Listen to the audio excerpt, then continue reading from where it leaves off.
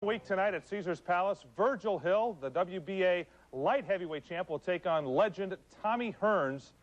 Again, 1 week from tonight at Caesars Palace. Everybody's expecting this will be a very good fight, a great fight of sorts. Perhaps as good as the lights of the studio. Hopefully they'll be much better than that. Those lights go sometimes, though. But anyway, we got Virgil Hill live in our studio. We hope it'll be a safe place for you here, Virgil. Much safer than the ring, at least, against the hitman, Tommy Hearns. A lot of people know Tommy Hearns has got a powerful right hand. Are you going to try to stay away from that right hand against Hearns next week?